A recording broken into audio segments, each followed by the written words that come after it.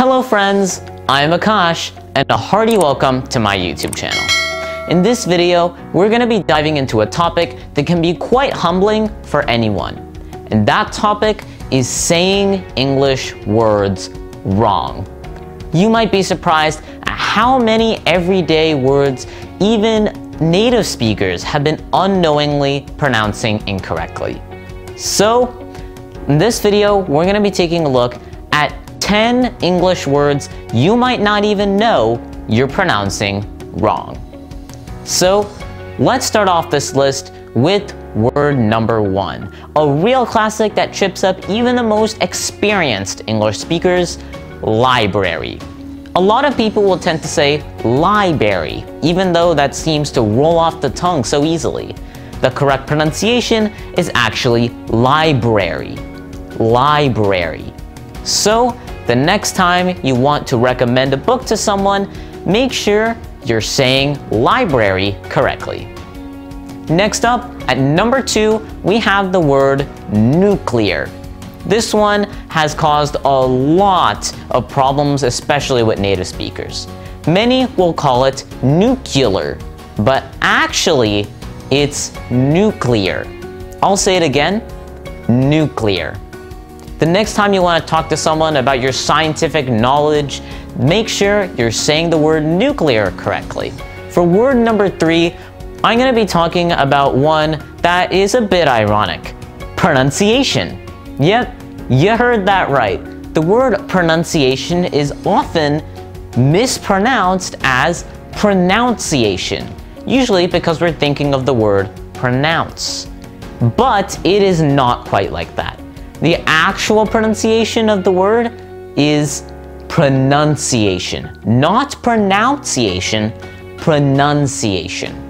That's why we spell it N-U-N, not N-O-U-N. So, the next time you want to talk to someone about spelling words and saying them right, make sure to say the word pronunciation and pronounce it correctly.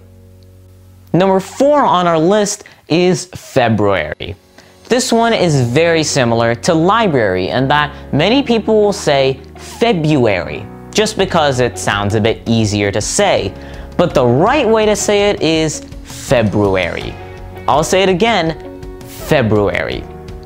Seems like Mother Nature didn't want us to breeze through this month's name after all, but February is exactly how you should say it. At the number 5 on the list, let's talk about the word often.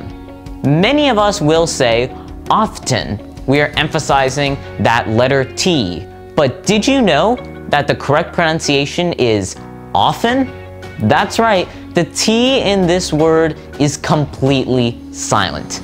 Honestly, this is something you're just gonna have to memorize. But once you get used to it, it'll just become second nature to you to just say the word often without the T. Next up, number 6. Let's talk about the word determine. Now, there are quite a few people who will say determine or determine, but that's not actually how you say it.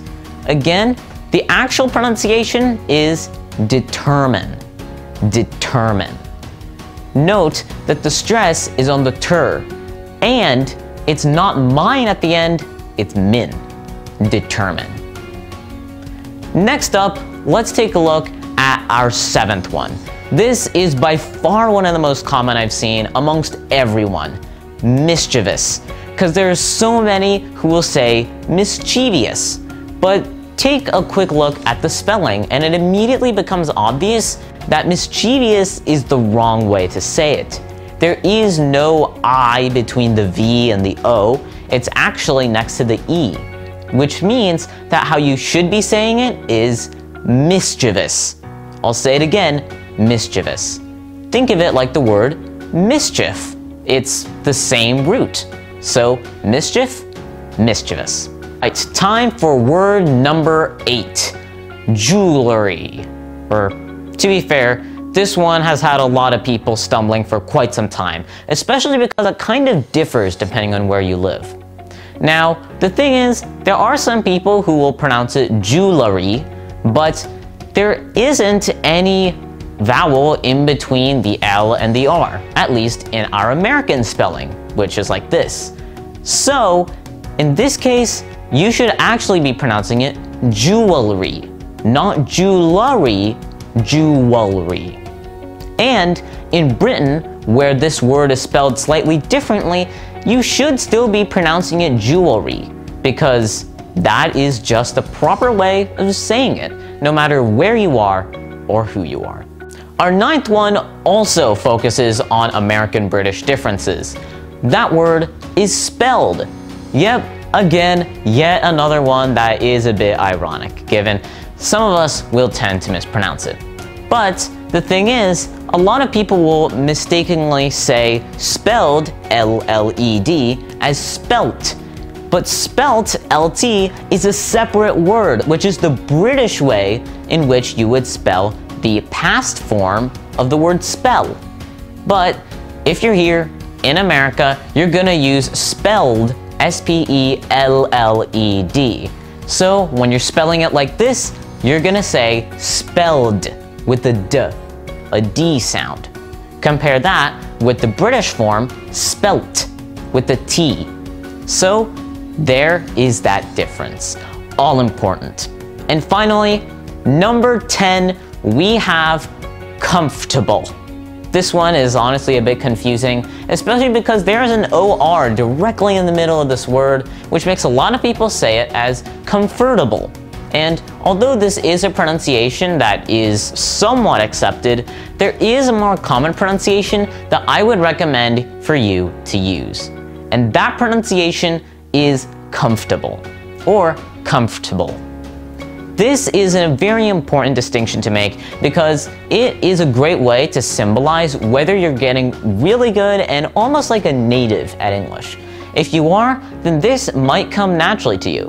And if it doesn't, you can just get used to it and things will hopefully be changing. And there you have it.